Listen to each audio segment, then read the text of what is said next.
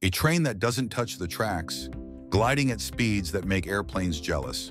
No wheels, no friction, just pure futuristic magic and a travel speed of 505 kilometers per hour. Sounds like something out of a sci-fi movie, right? Well, it's not. It's happening right now in Japan, where trains are already in the future. How do you create a global phenomenon, something so precisely engineered that it's measured in seconds rather than minutes of delay? The answer: you make the train float. Maglev, short for magnetic levitation, removes the steel wheels and rails from the picture. Instead, powerful magnets lift the train mere centimeters off its guideway, eliminating rolling friction.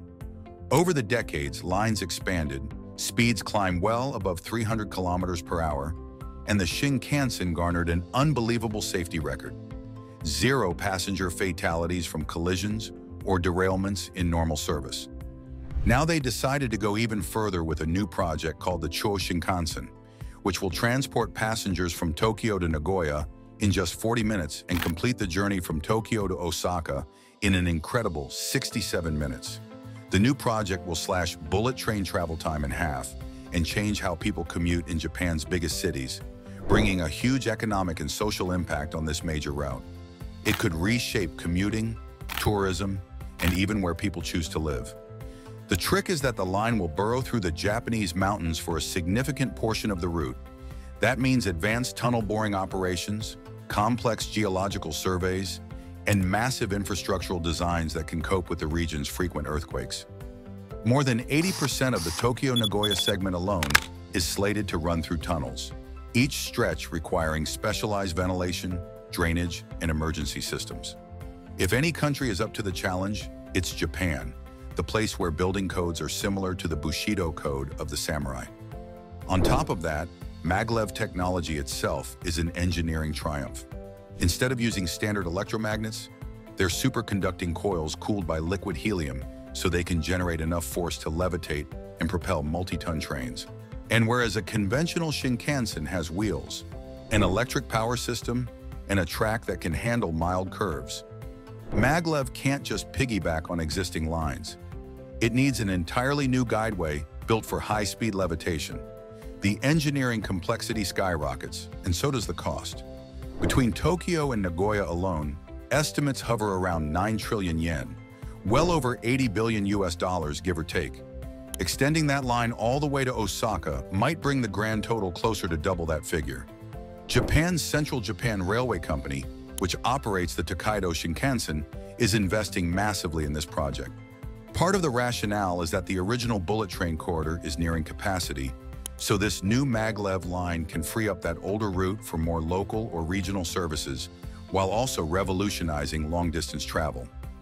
Another part of it, Japan's brand revolves around precision engineering, and Maglev is a colossal demonstration of national prowess.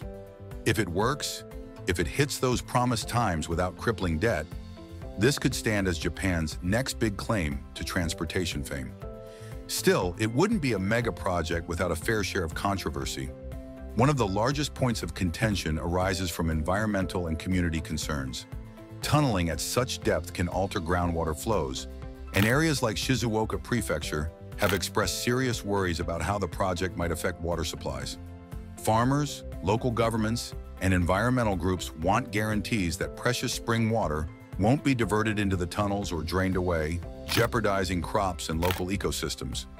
JR Central is conducting thorough environmental impact studies, pledging to manage or reroute water where needed. But the tension underscores just how delicate large-scale interventions can be in a land so reliant on its natural resources. Then there's the question of what it means for Japan's broader energy footprint. Maglev is electric, so its emissions come down to how the electricity is produced. If it replaces a sizable chunk of domestic flights between Tokyo and Osaka, that might cut CO2 overall, but building the system, especially those lengthy tunnels, burns through tons of concrete, steel, and energy. Japan is already working on greener energy solutions, but the extent to which they'll power the Maglev with low-carbon sources remains to be seen. Now, no conversation about high-speed Japanese rail is complete without mentioning safety. The Shinkansen's safety record is almost mythical. The maglev needs to match or exceed that track record if it wants to preserve public confidence. Since the train floats, there's less physical wear and tear compared to conventional rails, but you're dealing with more advanced electronics, superconducting magnets, and the potential for powerful electromagnetic fields. JR Central's test track in Yamanashi has logged countless runs at speeds up to and above 600 kilometers per hour. In April of 2015, they reached a speed of 603 kilometers per hour, which is recorded by the Guinness World Records. The system is designed to slow or stop automatically if anything goes awry, and the train itself can lower small wheels or rubber skids if the magnetic field fails and it loses levitation. In practice, these features are rarely used, but they exist precisely for worst-case scenarios. Beyond Japan's borders, the world has watched maglev with a mixture of excitement and skepticism. China considered expanding maglev technology, but ultimately opted for more conventional high-speed rail in most cases. Meanwhile, the US toyed with a proposed maglev line between Baltimore and Washington, D.C., but that has faced steep challenges with funding and local opposition. Japan is, by far, attempting the longest, most ambitious maglev line on the planet. You might wonder whether the dream is too big. Will the ridership support all this investment? Japan's population isn't exactly booming, and high-speed rail is already well established. Skeptics suggest it's an expensive vanity project. Proponents counter that once you shave travel times down to nearly half, you reshape everything from commuting patterns to where businesses choose to locate offices. For example, if you can get from Nagoya to Tokyo in under an hour, you might decide to live in one city and work in the other. Business day trips become more viable, potentially reducing the need for overnight stays and boosting productivity. There's also the tourism angle. Travelers worldwide might flock to ride the planet's fastest train just to experience 500 kilometers per hour in style. Despite these upbeat forecasts, challenges persist. Construction has already faced delays due to local objections about water resources, and further pushback could shift the timeline from the originally targeted 2027 opening for Tokyo Nagoya. The full line to Osaka might not be finished until 2037, or even later if negotiations drag on. To top it off, Japan's famous earthquakes can force additional complexities or unexpected design revisions. But if there's one thing the Japanese rail industry excels at, it's tackling big obstacles with meticulous planning. Conventional bullet trains glide smoothly on rails, but you still hear the soft hum of wheels on the track and feel the gentle rocking when traveling at 300 kilometers per hour. By contrast, a maglev ride is often described as feeling almost like an airplane at cruising altitude, minus the turbulence. If you're on board a train that's literally floating, there's no rail noise. The primary sound is wind resistance, which is inevitable at 505 kilometers per hour, but can be mitigated with aerodynamic shaping. Many sections of the new line will pass through tunnels, so the view might be limited to dark walls rushing by at warp speed. That's perhaps a small price to pay for cutting your travel time so dramatically. Plus, it's a bucket list thrill for a rail geek, or anyone enthralled by advanced engineering.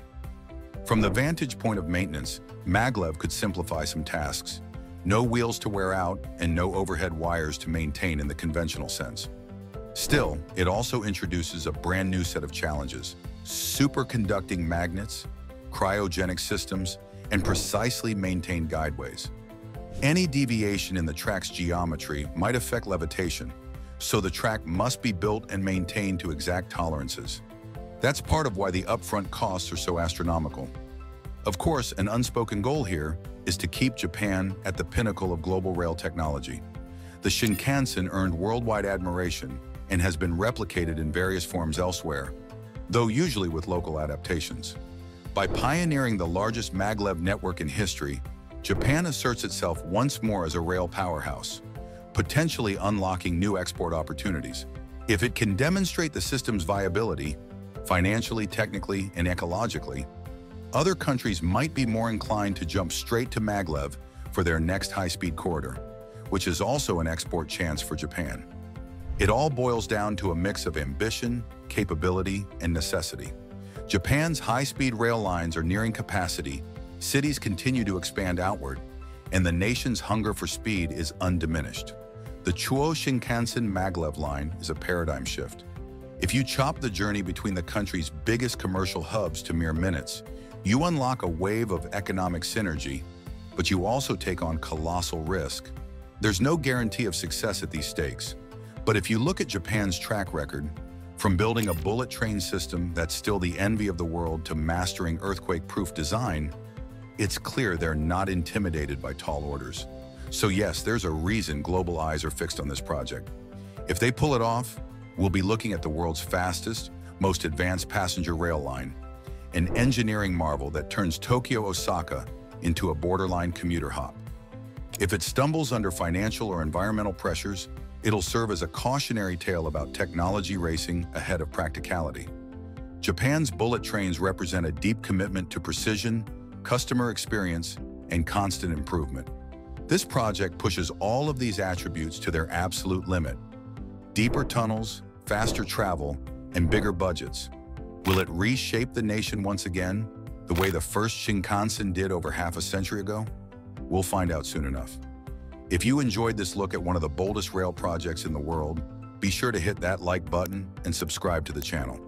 We've got plenty more stories of epic engineering and construction coming your way, and you won't want to miss a single one. Stay curious, and we'll catch you next time on the channel.